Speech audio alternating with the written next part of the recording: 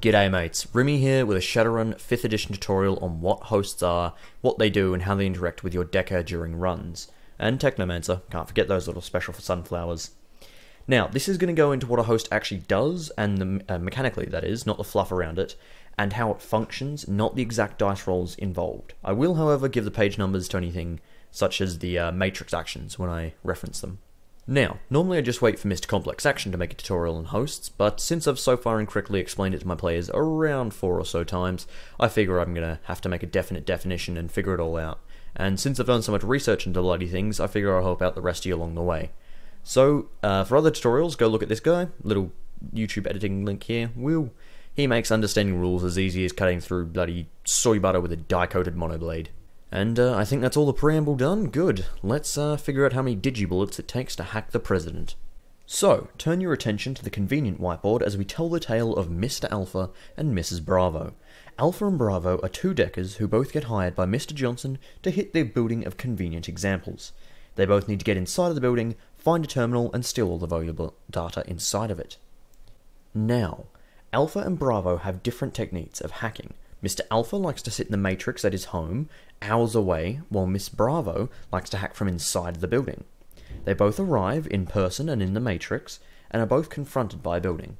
In the matrix, Alpha sees the host, and in meat space, Bravo sees an actual building, surprisingly enough. This building has 3 devices inside of it: a camera on the outside, a gun turret in the middle, and the prize guarded in the very depths of the facility, the terminal. All of these are slave to the host, and therefore gain the host's stats for resisting hacking attempts. However, hackers that manage to mark these devices will be able to gain a mark on the host itself, as it is the master of the slaved devices. However, they both first decide to hack a random comlink in the street. Alpha can see and hack it because it's on the normal matrix grid, but Alpha has to deal with the noise from distance.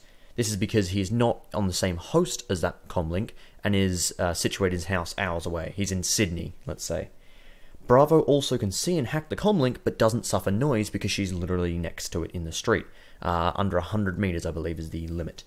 This is the normal state of affairs when a device is not attached to a host. And as a note, this both applies when the device is wireless or just connected to the matrix through, say, a wired link, but it doesn't go through a host. So a terminal that doesn't connect to a host can also be hacked in the same way as that comlink I described. So, after that, they both decide to shut down the camera out front. We're going to ignore the fact that Alpha can just skip past the camera and the gun turret and go straight for the terminal for tutorial reasons. So, Alpha walks over and tries to hack the camera, only to find out it doesn't exist. That's right, because the camera is inside of the host, in the matrix, it doesn't exist outside of the host. This is because Mr. Joseph's security spider turned off the camera's wireless features, meaning the only connection to the camera is through the host. Alpha therefore has to hack the host to hack the camera. Alpha rolls through either a brute force or hack on the fly to gain a mark on the host, which the host defends against using its host rating plus host firewall. So it's usually a fairly hard task. Alpha then uses enter/exit host action to enter the host. These rules can be found on page 238 onwards in the Shadowrun 5th edition core rulebook, hereon referred to as SR5. Alpha steps inside of the building in the matrix and finds himself in a wonderfully large room. Now, he looks around and sees the camera, which is not running silent. Alpha walks over and uses his preferred method of hacking the camera, whatever that may be. Now, because Alpha is inside of the host, he is directly connected to devices that are slaved to it. This means that Alpha can hack the camera, and the camera resists with its device rating ×2 rather than the host's stats, and Alpha will suffer no noise penalties despite being far away. Alpha has now hacked the camera and can destroy it, turn it off, or any other myriad of things he would want to do. We cut back to Bravo in the real world, who fires up her AR and can suddenly see the various devices in the Matrix and can even fly her persona around inside of it like a remote-controlled person, but she is focused on the cameras. Bravo realizes she can't see the camera's icon and that they're not running silent. This is because the wireless in the cameras is turned off and they're inside of the host that Bravo is outside of, so she cannot access them. So instead, Bravo saunters up to the cameras and just plugs in a data cable. This allows her to directly connect to the camera and ignore the host stats in favour of hacking the camera directly. Now, when Bravo scores a mark on this camera, she also gets one on the host because it's slave to the host. Bravo hacks through the camera's basic defences and then she can do whatever she wants to the camera. So, They've both just dealt with the camera in their own way, but we'll go over exactly what this means for hosts in the end. Next, Alpha steps up to the gun turret. He then realizes he can't actually see the gun turret because it's running silent.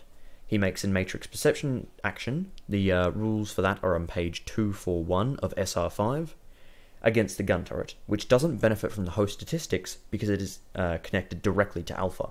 Once Alpha finds the hidden gun turret, he is once again free to hack it directly and do whatever he wants to it. Bravo, however, is inside of the building now and is hiding around a corner while the gun turret tries to shoot her. She realizes her best hope is just to hack the turret and make it stop. This time, however, when she searches for the gun turret, she's lucky. Mr. Joe Spider forgot to turn the wireless off on the gun turret, and even though the gun turret is running silent, once Bravo detects it using a matrix perception action, she can hack it from outside of the host. This is because when a device is wireless, it always appears in the matrix, overlaid in the place it would be in real life. Now, for Bravo to actually find the gun turret, she must face the host's rating and sleaze, and must face the host's rating and firewall to hack it. This is because the gun turret is slave to the host, and Bravo is not directly connected to the gun turret. If the gun turret was not slave to the host, Bravo would find it much easier to hack. But she succeeds anyway, thanks to the dice god Nuffle, and shuts down the gun turret. Finally, they both walk over to the terminal. Alpha in the Matrix, and Bravo in real life. Now, Alpha would not, no matter how hard he tried, be able to see this terminal if he was outside of the host. This is because the terminal, like the camera out front, is not wireless and it has a wired connection going through the host. This means that the only way for Bravo to affect the terminal is to plug into it directly. Once again, Bravo is directly connected, and as such does not have to deal with the host statistics. Alpha, who is inside of the host, can simply hack the terminal as if it was any other device in the Matrix, and is also directly connected. But conveniently timed disaster strikes. Both Alpha and Bravo fail their hack-on-the-fly actions, meaning that according to the rules for failed illegal actions on page 231 of SR5, the target gets a mark on the hacker. In Alpha's case, the terminal immediately alerts the host, which begins launching intrusion countermeasures, or ICE. These programs are scary beasts designed to beat the hackers out of the host in the same way guards come when the alarm is pulled. But for Bravo, the terminal gains a mark and is aware that it is being hacked, but she's not in the host, so nothing happens. In fact, the only threat that Bravo faces is her increasing Overwatch score. Alpha also has an Overwatch score, but it has a different result when he reaches convergence. So, back to the terminal. Alpha realizes he only has moments before the ICE overwhelm him and as such hacks the terminal again and steals all of that lovely pay data before jacking out of the Matrix. Alpha is now scot-free. Bravo hacks the terminal again and succeeds, stealing her share of the data and jacking out the Matrix to walk back out the front door and go home.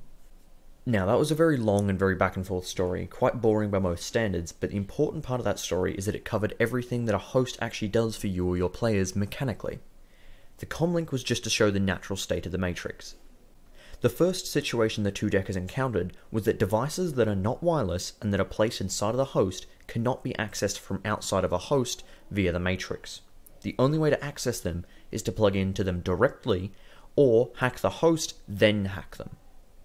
This is the reason why there wasn't a Charlie hacker who hacked from the Matrix but didn't enter the host. There would be two issues with Charlie, the first being that they would have to deal with noise the whole time, and that for the camera and terminal they would simply be unable completely to hack them. There is simply no way to reach them. The direct connection hacking also covers why there is not just one mega host with 1,000 firewall that every single corp ties all of its devices to. This is because if there is not a physical guard guarding that comlink, camera, or even gun, a hacker can just directly connect to it to get around the firewall and also get a mark on the host. This means that some corps won't even slave their guards' guns to a valuable host, as they can always be shot or knocked out and then taken. The second trial was that of the gun turret, and showed what happens when you leave wireless on. Even though the gun turret was running silent to hide from those evil hackers, because the wireless was left on, it could be hacked from outside of the host. Bravo hacked it from the grid, and Alpha could have even left the host and hacked it from the grid, but chose to stay inside of the host. This is because any device with a wireless capability that is turned on, be it gun or even cyberware, has an overlaid matrix icon like a virtual sticker. If you were looking at a wireless gun in AR, you would see both the real gun in meat space and the matrix version in the matrix, which may be a gun or a sword, something of the like. Now, sometimes you want to leave your wireless on, like for guns that give bonuses to having it on. This is where hosts protection come in. In much the same way a decker of a shadowrunning team will slave his team's guns and comlinks to his deck, the police slave their guns to a host so that when the hacker tries to hack them wirelessly, the hacker has to deal with the host statistics rather than the gun's rating. Bravo had to deal with this for the gun turret. Alpha, however, was able to hack it directly thanks to already being inside of the host. That is one of the downsides to slaving all of your guns to a host. Lastly, the terminal, in which the main point of host is revealed. So while Bravo had a harder time hacking in general, and had to hack both the camera and the terminal directly thanks to them not being in the normal matrix grid, she did not have to deal with the dangers a host brings. A host, when it is aware it's being hacked, deploys ice that can brick your deck or even kill you. Spiders are also a threat, the legal decker that Corps hired to fight other illegal deckers for them. This meant that Alpha, while he had an easier time hacking and was able to hack things from a great distance with zero noise, had to deal with the dangers a host brought. And so the next time you're hitting a corporate building, remember that a host is a choice. Do you want to deal with more direct danger, but the devices you are hacking have less defense against you, or do you want to not have to worry about ice coming to kill you and just deal with the buff defenses of the devices? So that is what a host is. I probably could have said it in less words, but I wanted to run through a scenario that actually tests the rules of the host so that others can understand and actually run them correctly. Or rather, correctly as I believe the book to describe them. If you want your host to actually be magical lands that deckers get to frolic in by answering 3 questions to the gatekeeper, go right ahead, it's your game. But as for me in my game, which can be watched by pressing that little button there, I am, however, legally obligated to inform you that the first few weeks of our play involved numerous mistakes and far too much pink mohawking, but I'd like to say with the last few weeks things have definitely improved. But enough advertising like a shameless whore. If you think I'm a bloody moron, or I've got it completely all wrong, please do tell me in the comments here or on Reddit, so that I can either fix this by, I don't know, sticking a little thing over going, I was a dumbass here, here's the right rule or something, or if it's completely wrong, scrapping it and re-uploading it. For now, I'm off to go edit this awful pile of me scrubbing at a whiteboard for approximately 39 hours into something watchable. Good night, mates.